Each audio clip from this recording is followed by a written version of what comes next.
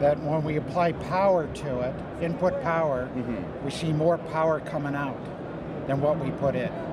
Is that like a perpetual motion machine? This seems like not realistic. Oh, yeah. I did CS, not electrical engineering, so what am I missing? Right. Well, yeah, I mean, there are a lot of, well, there's a few scams out there on the internet, okay, that kind of promote this technology. Yeah. I've been into it for about 15 years. So how are you not breaking the law of thermodynamics? Well, how you do it is that you access the negative time domain, okay, with this technology. I can't tell if you're trolling me or not. No, it gets into quantum mechanics and special relativity. Can you use small words for me? That's why we say it's the most advanced. You break this down to small words for me. Okay. Well, the middle description of it would be, we have the transformer that's in a bifilar configuration, okay, that acts on electron flows by setting up opposing forces onto this electron flow, such that it behaves like a superconductor. Okay. So, superconductor, when I think of that, I think of like replacing batteries. So where are you selling this technology to? Well, you see, in superconductors, there's a quantum tunneling effect that's occurring, okay, in the material. And it's done by setting up opposing forces inside of the lattice. We're doing the same thing with our tech. Okay. That's what's so unique about this. So what kind of people would end up, buying this, putting in their, end products? The entire world. We have $1 trillion market with this tech. There's no other product that can. This smirk on your face, I can't tell again if you're just messing with everyone watching or not. No, it's so fantastic. I have to smile. Okay, so who's funding this?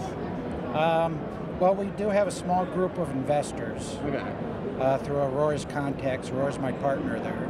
Okay. And she would be the one to talk to for distributors, representatives, people that would want to invest in the corporation. She would be the one to talk to.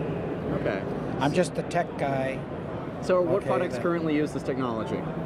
Well, we want to put it in the scooter. Okay. Okay, which is right behind you. Why is the scooter a good point for technology that could change the world? Because it's easy to do. Make something that seemingly breaks laws of physics, but this one's an easy implementation. Oh, yeah. Okay. Yeah, it's an easy demonstrator.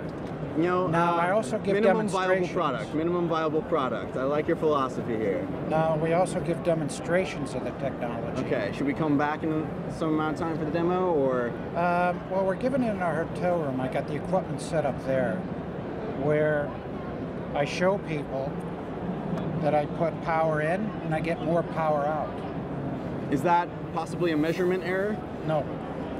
No, because you see it actually on the oscilloscope, where the phase angle literally goes over 90 degrees, and it's just unheard of. There's just no other electrical device that has this kind of behavior. Have you showed this off at MIT or Berkeley or Stanford yet? No. Why not? Well, because we're just introducing it here at the show. So, that would be a future possibility. Okay. I mean, they can watch the video. Well, all right. Well, yeah, no, it's going to be live on Techcrunch. So, thanks for the brief rundown. Okay, very good. Thank you for stopping. Yep. Kyle. So I'm almost entirely certain that that's not real. Are you sure?